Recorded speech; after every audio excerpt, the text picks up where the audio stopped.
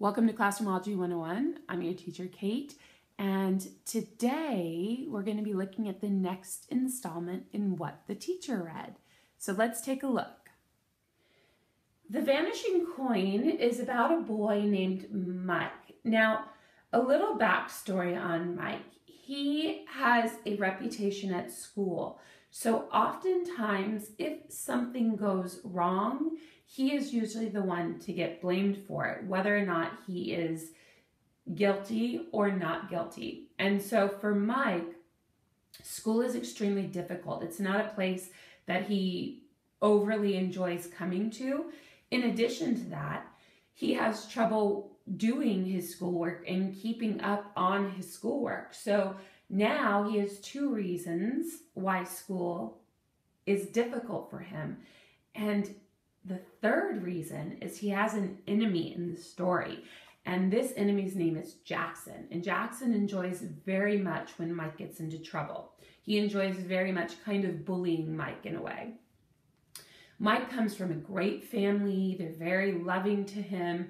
So you get the sense that Mike means well, even when he messes up. Now in comes Nora. Now Nora is his neighbor, and they become pretty fast friends, and she's actually helping him to somewhat succeed in school. One day, Mike and Nora go into the magic shop called the White Rabbit. It's in their downtown area where they live, and they meet Mr. Zerlin. And Mr. Zerlin gives them a riddle to solve. And Nora, she can't figure it out quick enough, so she kind of gives up. But Mike, on the other hand, he is intrigued, and he tries his best to solve it.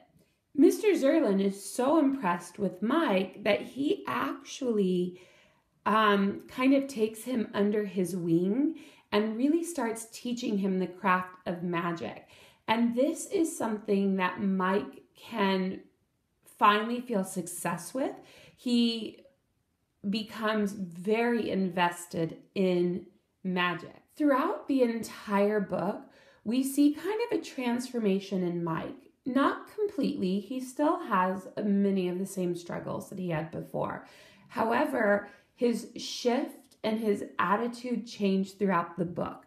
So I highly suggest that if you are a teacher and you teach, maybe second, third, or fourth grade, this would be a really fun read aloud for your kids.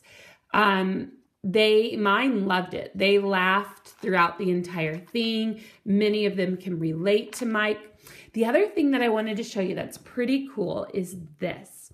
So throughout the book, as they're describing different magic tricks, they actually stop and show you how to do the magic trick. So if you wanted to practice that, you could. The Vanishing Coin is a book that students can relate to.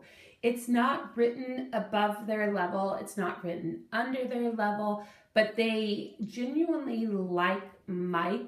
They genuinely like Nora, and they genuinely dislike Jackson. And I think students at any level can relate to each of the characters in some way. And so I do hope that you pick up this book, because I think your students will really enjoy it. I think it's a nice addition to any classroom library. Don't forget to like, comment, and subscribe, and read on.